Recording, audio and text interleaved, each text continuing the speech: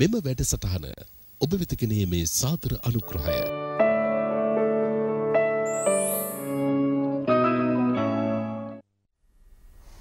ඔබේ හදවත ඔබේ ජීවිතයට කොයිතරම් වටිනවද? කියයි හදවත නැවතුනොත් ජීවිතය එතනින් නතර වෙනවා. ජීවන රංගමඩලෙන් අපිට සමගින යන්න සිද්ධ වෙනවා. ඒ නිසා ඔබේ හදවත ඔබේ ජීවිතයට වටින නිසාම හදවතේ ආරක්ෂාව ගැන අපිට ටිකක් හිතන්න වෙනවා. සාමාන්‍යයෙන් අවුරුදු 20 විතර ඉඳලා වැඩිපුර හදවත ගැන ටිකක් හිතුවොත් ඔබේ ජීවිතයේ නිරෝගීකම ඔබ ළඟම රැඳිලා තියෙනවා. ඒ නිසා අපි හිතුවා ආසිරි රෝහලත් එක්ක එකතු වෙලා ආසිරි රෝහල් සමූහයත් එක්ක එකතු වෙලා අදත් කියන මේ කතා බහ ඔබත් එක්ක දියත් කරන්න ආරෝග්‍ය වෛද්‍ය හමුවෙන් අද අපි කතා කරන්න හිතුවේ හෘද රෝග සම්බන්ධව විශේෂයෙන්ම හෘද රෝග වළක්වා ගැනීම පිළිබඳව අවධානය යොමු කරමින් මේ සම්බන්ධව අපි කතා කරනවා. ඒ වෙනුවෙන් අපි ආරාධනය කළා හෘද රෝග පිළිබඳ විශේෂඥ වෛද්‍ය වසන්ත හෙට්ටිආරච්චි වෛද්‍යතුමන්ට. අයිබෝන් වෛද්‍යතුමනි අපි මුලින්ම දිගින් දිගටම විටින් විට අපි හෘද රෝග සම්බන්ධව කතා කරලා තියෙනවා. නමුත් ප්‍රවේශයක් විදිහට අපි හෘද රෝග සම්බන්ධව හඳුනගෙන හෘදයාබාධයක් කියලා කියන්නේ මොකක්ද? එතනින් අපි සාකච්ඡාව ආරම්භ කරමු. දැන් අත වශයෙන්ම සෙප්තැම්බර් මාස 29 වෙනිදා තමයි ලෝක හදවත් දිනය. ඒක හුඟක් ඔය පුදුක රෝහල් වල වැඩසටහන් තියෙනවා. ඉතින් ඔබ කිව්වා වගේ ආසිරි රෝහල් සමූහෙත් ඒ සම්බන්ධයෙන් මේ යම් වැඩසටහන් කීපයක් දියත් කරලා තියෙනවා.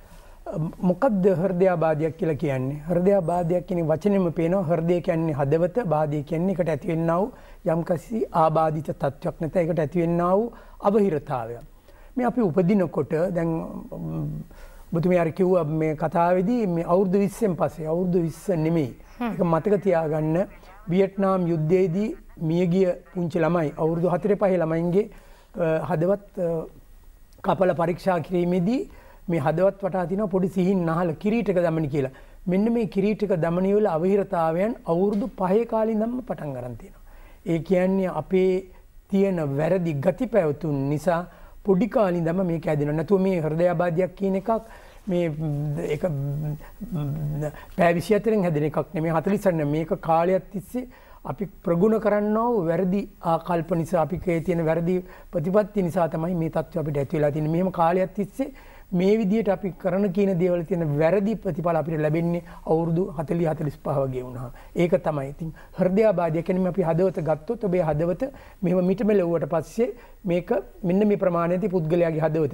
ඒක හදවත සාමාන්‍යයෙන් පිහිටා සිටින්නේ හෘදේ වස්තුව කියන එක වම් පැත්තට බරව මේ උරස් කුහරයේදී නමුත් පොඩ්ඩක් වම් පැත්තට බරව. නමුත් සමහර ඒ කියන්නේ 98%කට විතර හදවත තියෙන්නේ වම් පැත්තේ. නමුත් කලාතුරකින් සමහර ඩෙක්ස්ට්‍රෝකාඩියා කියලා කොටසක් ඉන්නවා. ඒගොල්ලන්ගේ හදවත තියෙන්නේ දකුණු පැත්තේ. ඉතින් ඒක බොහොම මේ විරලයි වගේ කට්ටිය. ඉතින් මේ හදවත පෝෂණය හදවත කියන්නේ මේ මාංශ පේශියක්. ඒකේ මේ මස් ගුලියක් තියෙනවා. මෙන්න මේ මස් ගුලියට ජීවත් වෙන්න ශක්තිය අවශ්‍යයි. මේ ශක්තිය ලැබෙන්නේ ඒකේ වටේ තියෙනවා මේ පුංචි බිච්චේ දිගේ දුවනවා වගේ සිහින් සිදුරු. මේ නහරවල් වලට කියනවා කිරීටක දමනි කියලා. මෙන්න මේ කිරීටක දමනි වල අවහිරතාවයක් කොහෙලා හරි ඇති වුණොත් ඒතකොට හදවතට රුධිරය සැපෙන්නේ. හදවතේ රුධිරයේ මේ මාංශ පේශීන්ගේ මරණය ඇති වෙනවා. මේක තමයි හෘදයාබාධයක් නැත්නම් කවුරුත් පාවිච්චි කරන heart attack කියන වචනේ. වෛද්‍යතුමනි ඔබතුමා සඳහන් කළා දැන් මම කියවනේ මේ අවුරුදු 20 විතර ඉඳලා ටිකක් වැඩිපුර හිතුවොත් හදවත ආරක්ෂා කරගන්න පුළුවන් කියලා. ඔබතුමා කිව්වා එහෙම නැහැ. පුංචි කාලේ ඉඳලා අපි අපේ හදවත ආරක්ෂා කරගන්න ඕනේ. පුංචි දරුවන්ගෙත් හදවත ආරක්ෂා කරන්න පුළුවන් ජීවන රටාවකට ඔවුන් හුරු කරවන්න ඕනේ කියලා. දැන් සාමාන්‍යයෙන් මතයක් තියෙනවා පුංචි කාලේ දරුවන්ට ටිකක් වැඩිපුර තෙල් ටිකක් ප්‍රෝටීන් ටිකක් කාබෝහයිඩ්‍රේට් වැඩිපුර දුන්නොත් හොඳයි මේ දරුවෝ වැඩෙන දරුවෝ නිසා කියලා. හැබැයි එහෙම දෙයක් නැද්ද? ඕන. එහෙම ඒ කියන්නේ යම් කිසි ප්‍රමාණයකට පෝෂ්‍යදායී ආහාර අවශ්‍යයි. නමුත් පෝෂ්‍යදායී ආහාර දැන් බලන්න දැන් ඔය කෘත්‍රිම ආහාර තියෙනවා. දැන් උදේ පාන්දර ළමයා ඉස්කෝලේ යනකොට කඩල පොඩ්ඩක් මුං ඇට ටිකක් එමුණද එක්ක රතු කැකුළු බත් ටිකක් පෙට්ටියට දාලා ලුණු මිරිස් පොල් සම්බෝල එක්ක දෙන එක තමයි හොඳ. එහෙම නැත්නම් අපි ගිහිල්ලා මොකක් හරි ඔය සොසේජ් කරලක් වගේ මොනවා හරි බැදුම් වගේ මොනවා හරි අරගෙන දරුවට දාලා තෙල් දාලා උග දිනක් කරන්නේ මොකද බත් ටිකක් අරගන්නවා ඒකට තෙල් දානවා බිත්තරයක් දාලා ෆ්‍රයිඩ් රයිස් ටිකක් වගේ ඒ වගේ හදලා දෙනවා. ඒව තමයි හොඳ නැත්තේ. දැන් බලන්න ඉස්සර කාලේ හරි දැන් අපේ ආච්චිලා සීලා කාලේ හෘදයාබාධය කියන එක අහලත් නැහැ. හරි ඒ මොකද මේ මිනිස්සු කෑවේ හරි නිරෝගී ආහාර. නමුත් දැන් එන්න ප්‍රවණතාවයේ තමයි අපි මේ කෘත්‍රිම විදිහට ශරීරයේ අඩ ගැහිලිලා දරුවන්ට පවා අපි පටන් ගන්නවා. සීනි වගේ පැන් රස වගේ දෙනවා. එතකොට ඔය චොක්ලට් වගේ දේවල්, බිස්කට් වගේ දේවල් ඕවා ඇත්ත වශයෙන්ම නරකයි. ඕවා ගන්න කන්න වෙන්නේ මොකද්ද? ඒකත් එක්ක තව බැඳීමක් තියෙනවා ව්‍යායාම කිරීම. දැන් අපි පොඩි කාලේ අපි හරියට සෙල්ලම් කරා. මේ දිව්වා දැන් කාලේ ළමයිට එහෙම දෙයක් නෑ. ළමයි කම්පියුටර් එකට වාඩි වෙලා ඉන්නේ කොහේ නැත්නම් ටෙලිෆෝන් එකක් අල්ලගෙන වුණ සෙලියුලර් දුරකථනයක් කණේ ගහන කොට කොට ඉන්නවා. ඒක බස් එකේ ගියත් එහෙමයි, ගෙදර ගියත් එහෙමයි, වැඩට ගියත් එහෙමයි. ඉතින් අර ව්‍යායාම අඩුකමක් තියෙනවා. අපේ කාලේ අපි කොච්චර මොනවා කෑවත් අපි හොඳට දුවල පැනලා මේවා කරා. ඒතකොට අපිට ඒ කාපු දේවල් දහනය කිරීමේ ශක්තියක් තිබුණා. නමුත් දැන් හැදෙන අලුත් පරම්පරාවට ඒ අවකාශය නැහැ. ඒක නිසා මං හිතන්නේ අපේ පරම්පරාවට වඩා ඉදිරියට එන පරම්පරාව උගක්ම රෝගී පරම්පරාවක් හැටියට තමයි මම දකින්නේ. ඒකයි. ඔබතුමා කියපු අවදානම් සාධක හෘදයාබාධයක් ඇති වෙන්න බලපාන හේතු කාරණා විදිහට අපිට හඳුනා ගන්න පුළුවන්. ඒත් එක්කම වෛද්‍යතුමනි දැන් හෘදයාබාධයක් ඇති වෙනවා කියලා. Tamanට හෘදයාබාධයක් තමයි මේ ඇති වෙන්නේ කියලා අපිට අඳුන ගන්න පුළුවන් ලක්ෂණ තියෙනවා. ඔව් දැන් මේකයි. දැන් හෘදයාබාධයක් ඇති වෙන්න ඉස්සර වෙලා තියෙනවා අපි දැනගන්න මේ යම් පෙර නිමිති. දැන් පෙරහැර කරනකොට කසකාරය වෙනවා, ගිනි බෝලකාරය වගේ වෙනවා. ඒ වගේ අපි දන්නවා මේක ඒ වගේ මුලින්ම අපි දැනගන්නේ මුලින්ම තියෙනවා ඇන්ජයිනා කියන රෝගය. මේ ඇන්ජයිනා කියන රෝගය හැදෙන්නේ හදවතේ මේ නහරවල් ගත්තාම ඒවල 80%ක් විතර තෙල් බැඳුනට පස්සේ. කාලයගේ ඈවෑමෙන් ටික ටික තෙල් බැඳුනට පස්සේ අපි කන්දක් නගිනකොට, එක්ක පඩිපෙලක් නගිනකොට, එහෙම නැත්නම් තරහ ගියාම, එහෙම නැත්නම් මොකක් හරි අධික සතුටකදී වගේදී හදවතේ වේගය වැඩි වෙනවා. මේ හදවත ගොඩක් රුධිරය ඉල්ලනවා. රුධිරය ඉල්ලන්න නමුත් රුධිරයේදී මේ අවකාශයක් නැහැ. මොකද හදවතේ කිරීටක දමන හීන් වෙලා තියෙන්නේ. එතකොට වෙන්නේ මොකද්ද? කැක්කුමක් වගේ ඇති වෙනවා පපුවේ. ඒ කැක්කුම ඇති වුණාට පස්සේ එතකොටම කියනවා දැන් නතර වෙන්න මෙතනින් ඔයාලට මේ වැඩේ කරගෙන යන්න බෑ කියලා. ඒක තමයි මුලින්ම ඔබ යම්කිසි ක්‍රියාවක් කියන්නේ ඔබ මහන්සි වෙනකොට තරහ ගියාම පඩිපෙලක් නගිනකොට ඔබේ උරස් කුහරේ මැද ඇති වෙනවා නිකන් ගලක් දාලා වගේ බරක් වගේ. මේ ජීවිතේටවත් හෘදයාබාධයක් හැදිච්ච නැති මිනිස්සු කියනවා අනේ අම්මෝ මට නම් හැදීගෙන ඉන්නේ heart attack එකක් කියලා. ඒ වගේ ඒක අනික් කැක්කුම් වගේ නෙමෙයි. ඒක හැදුනාට මුල් වතාවටම දන්නවා හුස්ම ගන්න බැරුව යටිහක්කට ඇවිල්ලා තද වෙලා අද්දික ඇතුල් පැත්තේ හිර වෙලා ඒ කරන ක්‍රියාව කරන්න බැරි වෙනවා. එතකොට ඉක්මනටම කරන්නේ මොකද්ද? රෝගියා හිමින් නිසල්මන් ඉන්නවා. එතකොට ක්‍රමයෙන් වේගය පහ වෙලා යනවා. එතකොට ඒක තමයි ඒ මුලම ඇන්ජයිනා කියන රෝගය. මේ කැක්කුම මේ තියෙනා වූ අපහසුතාවය මේ තියෙනා වූ ඔබට තියෙනා වූ ඒ අවහිරතාවය විනාඩි 30ක් ඇතුළත අඩු නොවුනොත් ඒ කියන්නේ ඔබේ ඒ කිරීටක දමනය 100%ක්ම අවහිර වෙලා ඔබ දැන් ගමන් කරමින් සිටින්නේ හෘදයාබාධයක් හැදෙන දිශාවට. එහෙම වුණොත් අපි ඊළඟට මොකද කරන්න ඕනේ කියන කාරණේ ඒක තමයි වැදගත් වෙන්නේ. මේ හැමතිස්සෙම හුඟක් කියන්නේ මේ හුඟ දෙනෙක් මේ ગેස්ට්‍රයිටිස් කියන එක පටලව ගන්නවා. මේ ગેස්ට්‍රයිටිස් කියන එක ඕනම වයසක ආච්චි කෙනෙක් ඇහුවත් පොඩි දරුවෙක් ඇහුවත් මැදිවියේ මිනිහෙක් ඇහුවත් මේ අනේ මට ඊරා ગેස්ට්‍රයිටිස් වගේ ආවා මෙතන තද වුණා මේ සුදු ලුණු ටිකක් ගම්බිරිස් එක දාලා බිව්වා එක්ක කිරි ටිකක් තිබුණා ගෙදර යෝගට් එකක් කෑවා මට ඊට පස්සේ අඩු වෙලා ගියා. නමුත් හුඟ දිනෙක දන්නේ නැහැ එහෙම ආපු ඇයෙන්ගෙන් 70ක් 80ක් ඒ කියන්නේ හෘදයාබාධකින් පෙළලා තිනවා. හෘදයාබාධික තියෙන නරකක තමයි හෘදයාබාධයේ 100කට හැදුනොත් 20ක් ඒ පළමු හෘදයාබාධයෙන් මිය යනවා. ඒ හෘදයාබාධය හැදෙන්නේ කොතනද කොයි වෙලාවෙද කියන එක තමයි ඔබගේ ඉරණම මේව කරන්නේ.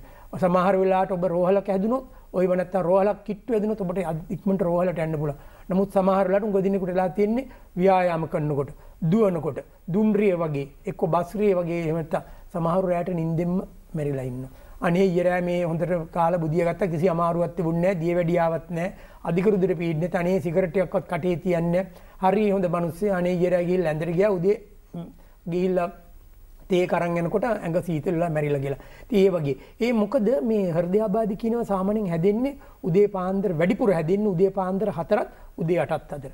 ඒ වෙලාවට තමයි මේ ශරීරයේ තියෙන මේ රුධිර වාහන නාලවල තියෙන රුධිර පට්ටිකා කියලා, ප්ලේට්ලට්ස් කියලා. මේවල තැන්පත් වෙන්නේ මේ වෙලාවට. ඒක නිසා ඒ වෙලාවට තමයි හෘදයාබාධ හැදීමේ ප්‍රවණතාවය සාමාන්‍ය මනුස්සයට ඇති වෙන්නේ. ඒක නිසා මතක තියාගන්න අර කැක්කුම ආවට පස්සේ ඔබ විශේෂයෙන්ම කළ යුත්තේ ඔබ රෝහලක් කිට්ටු නම් වහාම ළඟ තියෙන රෝහලට යන්න. පුද්ගලික වේවා රජයේ රෝහලකට වේවා ඔබගේ ජීවිතේ මොකද සමහර වෙලාවට මේ හදවත් හෘදේ වස්තුවට හෘදයාබාධය හැදුනට පස්සේ මේක අර ගැහෙන්න ගන්නවා දඩ ගාලා. මේක ගැහෙන්න ගත්තාම එතකොට අපි ඉක්මනට රෝහලකට යන්න ඕනේ. මොකද ඒ වෙලාවේ ගෙදර හිටියොත් අපිට මොකුත් කරගන්න බෑ. මේක ගැන තේම අපි ගිය ගමන් බලනකොට අපිට පේනවා අර ventricular tachycardia කියලා නැත්නම් හෘදේ වස්තුවේ වේගය වැරදි විදිහට වදිනවා. ventricular fibrillation කියලා හැදෙනවා. ඒ වෙලාවට අපිට තියෙන්නේ ඉක්මනටම මේ හදවතට විදුලිය දීලා පිළ එක තියෙන මේ විදුලිය දීලා නැතර ප්‍රකෘති තද්ද හුඟ දෙනෙක්ගේ මරණය සිද්ධ වෙන්නේ ඔය ventricular tachycardia නැත්නම් ventricular fibrillation කියන තත්ත්වය නිසා. ඒ තත්ත්වය බේර ගන්න පුළුවන් ඔබ රෝහලක සිටියොත් විතරයි. වෛද්‍යතුමනි දැන් අපි රෝහලකට ගෙන යන කාල සීමාව තුළ අපිට යම් දෙයක් කරන්න තියෙනවද? යම් ප්‍රථමාධාරයක් හෝ රෝගියාව රෝහල කරා ගෙන යන විදිහේ යම් ක්‍රමයක් හෝ එහෙම දෙයක් තියෙනවද? යම් ඇලයකට හරවලා එහෙම නැත්නම් දිගා කරලාද? එහෙම ගෙන යන එකේ යම් ක්‍රමවේදයක් තියෙනවද? හොඳම ප්‍රශ්නයක්. රෝගියා තෝරගන්නවා තමන්ට පහසු ක්‍රමය මොකක්ද කියලා. රෝගියාට අවශ්‍ය සමහර රෝගී කියනවා අනේ මට මේ හාන්සි වෙලා ඉන්න බෑ මං කෙලින් වෙන්න ඕනේ කියලා. මොකද සමහරුන්ට ඒ වෙලාවට හදවතේ ක්‍රියාකාරීත්වය අඩුනාට පස්සේ අර එන රුධිරය හෘද වස්තුව දරා ගන්න බෑ. එතකොට රුධිරයේ කොටසක් පෙනහැල් එකතු වෙනවා. ඒතර හුස්ම ගන්න හම්බ වෙනවා. කස්ස වගේ එනවා. කැහගෙන යනවා. සමහරු කහිනකොට ලේ වගේ යනවා. ඒ කියන්නේ හදවත දැන් අකර්මණ්‍ය වීගෙන යනවා. ඒකට කියනවා left ventricular failure කියලා. කහිනකොට ලේ යනවා වගේ පටන් ගන්නවා. එතකොට යාට රෝගියා තෝරගන්නවා වමටද දකුණටද නැත්නම් කෙලින් අතරද ඉන්නු කියලා. රෝගියාගේ පහසු ඉරණම ප්‍රථම ඊළඟට තමයි ගෙදර තියෙනවා නම් ඇස්ප්‍රින් පෙත්තක් ඒක දිය කළා ලෙඩාට බොන්න දෙන්න. මතක තියාගන්න ඉතාමත්ම ප්‍රගුණ කරන්න ඔබ පුළුවන් නම් කෘත්‍රිම හෘද සම්භාෂණ ඉගෙන ගන්න අපි පුළුවන්. හොඳයි අපි මේ ගැන ටිකක් වැඩිපුර කතා කරමු වෛද්‍යතුමනි. විශේෂයෙන්ම මේ කාරණේ පිළිබඳව කතා කරද්දී අපි දැනුවත් වෙන්න ඕන දේවල් බොහොමයක් තියෙනවා. අපි ඒ පිළිබඳව කතා කරමු. ඊට කලින් මට හිතෙනවා අපි වෙලාව මතක් කරගෙන අනුග්‍රහක හිතවතුන් පිළිබඳව මතක් කරගෙන මුණ ගැහෙමු.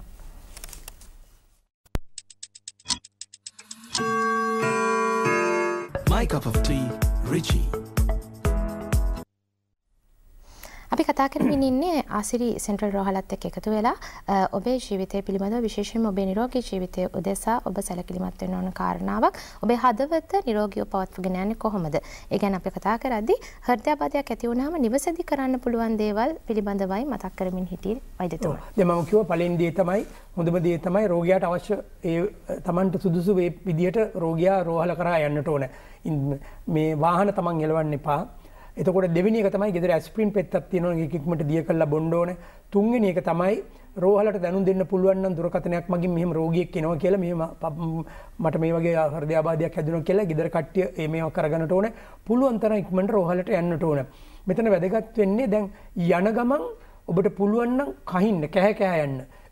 ගල කෑ යනකොට කහිනකොට වෙන්නේ මොකද්ද?